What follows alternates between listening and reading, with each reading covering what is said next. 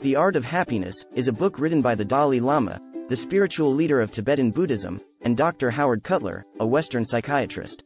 The book explores the nature of happiness and provides practical advice on how to achieve it. In the book, the Dalai Lama explains that happiness is not something that can be obtained from external sources, such as wealth or fame, but rather it is a state of mind that can be cultivated through inner peace and compassion for others. He discusses the importance of developing positive emotions such as love, compassion, and forgiveness, and the role they play in promoting happiness and well-being. Dr. Cutler provides a Western perspective on happiness, drawing on his experience as a psychiatrist to provide insights into the psychological and emotional factors that contribute to happiness.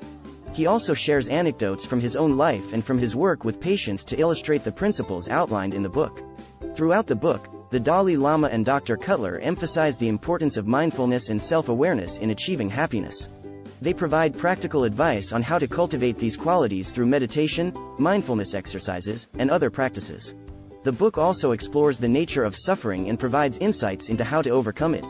The Dalai Lama explains that suffering is an inevitable part of life, but that it can be transformed into a source of growth and personal development. Overall, The Art of Happiness is a thought-provoking and insightful book that provides a unique perspective on the nature of happiness and offers practical advice on how to achieve it. It is a must-read for anyone who is interested in personal growth and well-being.